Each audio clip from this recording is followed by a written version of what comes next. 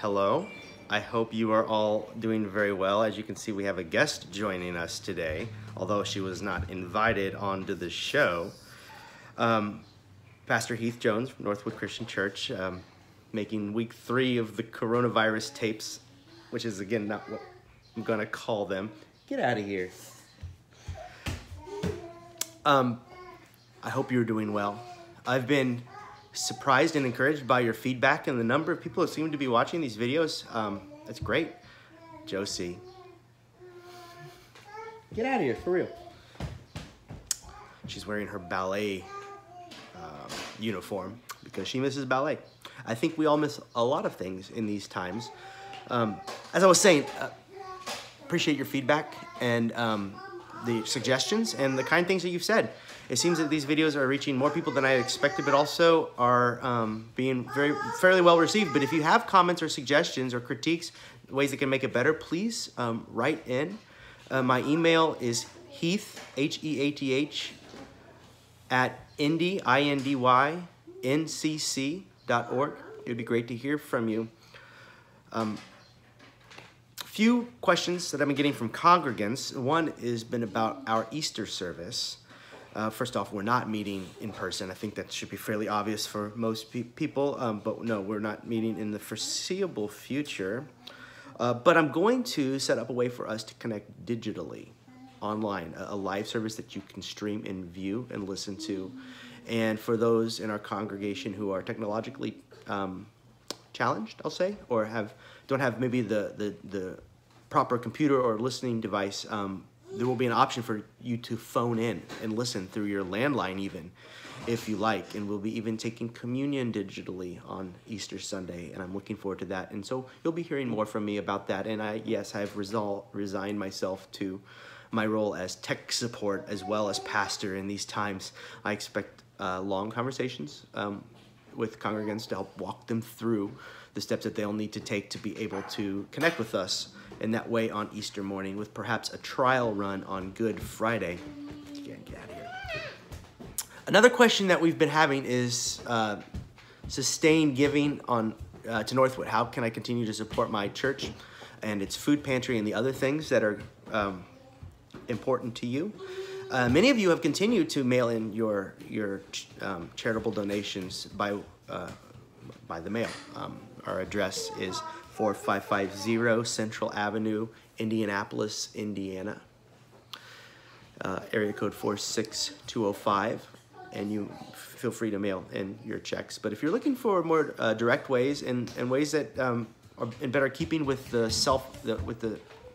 stay-at-home orders that we are all living through, call your bank and see if there's a way of setting up a way of digital transfer directly to Northwood, or maybe you'll have to send in a voided check so we can set things up on our end for that. I was planning to show you how I give through an app called Givelify. It's a charitable donation app, and there are others as well, but it's kind of a one-tap giving service where you can set it up and pick the charitable donation you're wanting to give to. It's linked to your bank account. It's a small fee, but not so substantial that I don't use it, and you can send it in straight in that way. And I plan to do it for you live to show you how it works, except for the device that I use to do that I'm looking into right now, recording this, and so I am unable to do that. You see this girl right here, her dreams and aspirations are set by YouTube kid stars, and so she's trying to get her foot in the game by bombarding her father's video.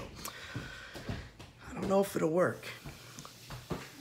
Anyhow, the app is called Givelify, and you can, of course, set up that way as well. You see the balloons around. We celebrated our now 2-year-old's birthday, Abel, just 2 days ago, maybe 3. It's hard to keep track these days, isn't it? Which leads me to the next thing I want to say, which is, how are you doing, really? I gave my email earlier. I'd love to hear from you if you are feeling isolated, alone, depressed, or happy, and you have something joyful you'd like to share. That would be also great to hear. And I can maybe share it with the folks who are watching this video and in the next one that I make. But I'd love to hear from you. I've talked to people who are feeling pretty okay. I've talked to people who are feeling very anxious and concerned and afraid. I have felt all of those things, and so I join you in many of the emotions that you're experiencing. I've even read pretty touching accounts of people who are alone in their addictions right now. Their support network taken away in a time where they desperately need points of contact, like a regular place of work to show up to, or a regular counseling session with somebody who carries them through that. And so people are going through a variety of tough situations, and if we can be of help, I would love to hear more about that.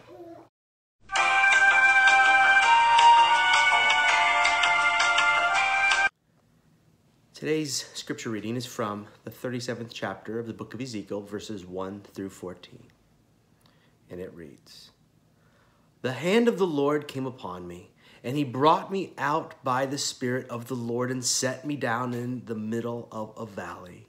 It was full of bones. He led me all around them. There were very many lying in the valley, and they were very dry. He said to me, 'Mortal, can these bones live?' I answered, 'O Lord God, you know.' Then he said to me, 'Prophesy to these bones and say to them, O dry bones, hear the word of the Lord. Thus says the Lord God to these bones, I will cause breath to enter you, and you shall live. I will lay sinews on you, and will cause flesh to come upon you, and cover you with skin, and put breath in you, and you shall live, and you shall know that I am the Lord.' So I prophesied as I had been commanded. And as I prophesied, suddenly there was a noise, a rattling, and the bones came together, bone to its bone. I looked, and there were sinews on them, and flesh had come upon them, and skin had covered them, but there was no breath in them. Then he said to me, 'Prophesy to the breath. Prophesy, mortal, and say to the breath, Thus says the Lord God, Come from the four winds, O breath, and breathe upon these slain, that they may live.' I prophesied as he commanded, and the breath came into them, and they lived and stood on their feet, a vast multitude.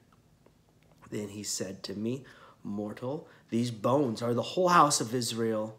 They say, Our bones are dried up, and our hope is lost. We are completely cut off.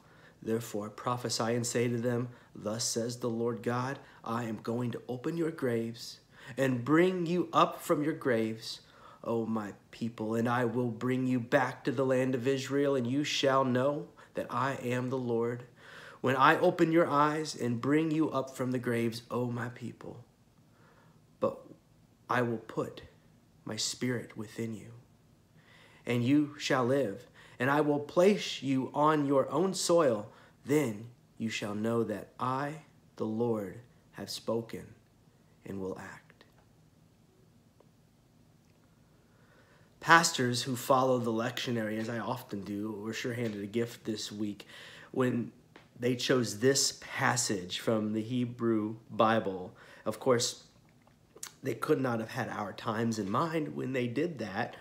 They could not have foreseen this pandemic coming, but there are few scenes that paint so stark and hopeless a picture as a valley of dry, lifeless bones. It captures in a moment a panoramic view of what could come on the other side of suffering, what may come on the other side of suffering. We fear annihilation, the cessation of all that we know and love, even ourselves. When you are nothing but bones, you are no more. A memory, maybe. But what if everyone forgets? Step back. Breathe while you can. It's too much to take in sometimes, except you can't help it. Every day I wake up, I roll over, I pick up my phone, and I read the new numbers. Hundreds and hundreds, soon to be thousands and thousands of new cases just in Indiana, and the death toll. And I can't help but imagine into that statistic the ones that I love, or you too. And the dry bones pile up, and they become all I can see sometimes in my mind's eye. Well, I guess not all the time, and that's good. My kids are simply loving these times. They have seldom had so much one-on-one time with their dad, but let's face it, it's mom they really want, even now, which is fine. That's just the way it almost always is, but I can sit back and watch them, and when I do, I remember, even now, that not all is dry bones. My kids are flesh and blood, slobber and snot. This week they were all balloons and birthday cake as we celebrated my 2-year-old's birthday. They have substance. They are alive. They have breath. We don't need the prophet to summon it. It's there. When we live on the edge of the valley, we fear. When we're very near the valley of the shadow of death, even whilst there is life around us, we fear. So in these times, we do well to attend to the life that is around us. One of the things that I've enjoyed about making these videos is the feedback. And many of you, as I said earlier, have written in or even called me and told me some things that made me feel happy, how grateful they were, how some of their relatives are enjoying them and their friends. Some of you have even sent me material to include. And so a shout out to one of our congregants, Amy Harwell. On Monday, she sent me a portion of her Lenten devotion. She took a picture of it and sent it in and asked me if I might include it in this week's reflection. And I thought in my mind, well, it depends on what it says. But this devotion had a very simple ask in the midst of the valley of the shadow, in the midst of the valley of dry bones. It said, call up someone you know, maybe your pastor or friend, and go and walk among the trees. And what's your objective? Notice them, the life that's in them. Well, I couldn't call up a friend, or we should not be calling up friends to go on walks who are outside of our circles of isolation in these times. But I went out myself, and I tried to notice the trees. And I learned, well, I guess I rediscovered something that is intuitive and I already knew. There's more life to those trees than meets the eye. I noticed them, the life there. By them, I mean the bugs that I saw crawling on the tree, the squirrel that barked at me and shook its tail, wondering, what are you standing around my doorstep for? The birds that are singing in the trees above me. I put my hands on the tree and I imagined what lay down below, the roots sucking life from the ground in this cycle of nourishment. I thought of the worms that are very likely lying just beneath. Life, maybe even a snake, but still life. That squirrel, I looked up at it at one point, and I thought that probably as a wild animal, it's wondering if I, an intruder, am going to lead it to the valley of dry bones. And I said, friend, not a chance. I love you. Funny thing to say to a squirrel, but the sort of thing that you might say if you're noticing the life that is there for the first time in a long time. All this to say, we must do all that we can in these times to stave off the valley of dry bones. But soon we will find that we cannot keep it at bay completely. That is the reality. What we want to know then is, now what? Now that the bones are there, now that we're in the valley of the shadow, can these bones live? When we find ourselves in that place, when a community finds itself in that place, when a nation, when a planet finds itself in that place, the question, can these bones live, becomes the question. The prophet heard the words, "Thus says the Lord God to these bones, I will cause breath to enter you, and you shall live." What if it were true? "I will lay sinews on you, and will cause flesh to come upon you, and cover you with skin, and put breath in you, and you shall live, and you shall know that I am the Lord." If this is true, we're about to see funny things happen. We'll see communities stitch themselves fast back together. And there is a great hope in the air that our communities will be stronger, more closely bound in love than they were before. We'll see new bodies come together, new friendships, closer friendships, more generosity, more compassion. This is what I see in those dry bones. I see gratitude welling up, as it is already now doing. Gratitude for what treasures we have since discovered were just under our noses. But we cannot see them because of the frenetic culture that would not allow us to breathe. I, for one, have loved how these times have drawn me closer to my Northwood family. I've spent more time talking to some of you than I have yet in the 2 years that I've been here. And there's something even more astounding. I think I've called my mother and father every day. Maybe missed one day since this began, and in the past, I might give them a call once or twice a month out of the blue.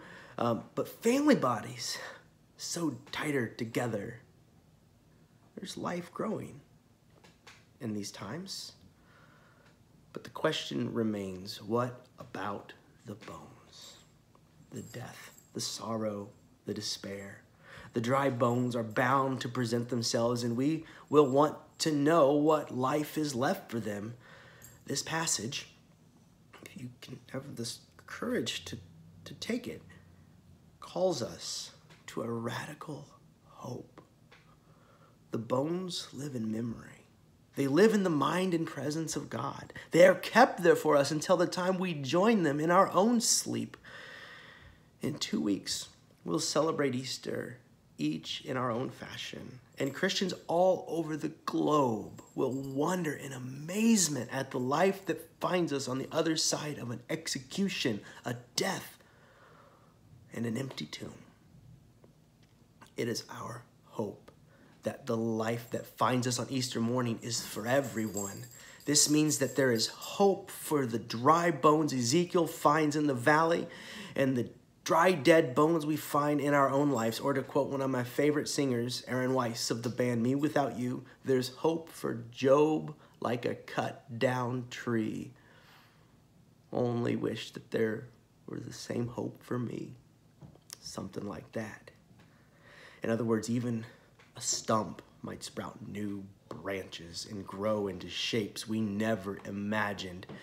If you are wondering about the valley of death splayed out before you, hold on to these words. I think they carry ancient, deep, and profound wisdom and truth. Hope for a cut down tree. Hope in the valley of the shadow. For life to come in surprising and astounding and astonishing ways. So gather up and keep your dry bones. There is hope for them yet. There is hope for you, even you who are desperate for hope in life on the other side of this dark valley. I'd like to conclude by sharing with you something that I hope makes you feel a little better. It's a poster that my daughter made along with my wife. We had a big piece of paper dropped off on our porch with instructions to put a hopeful message on it, however we wanted to, paint it on, and then display it on our front porch so that our neighbors can see some of what we hope for them, as a way of bringing a little more light into the world. And so I leave you with that. I love you. Take care of yourself. If you need me, reach out. And God bless.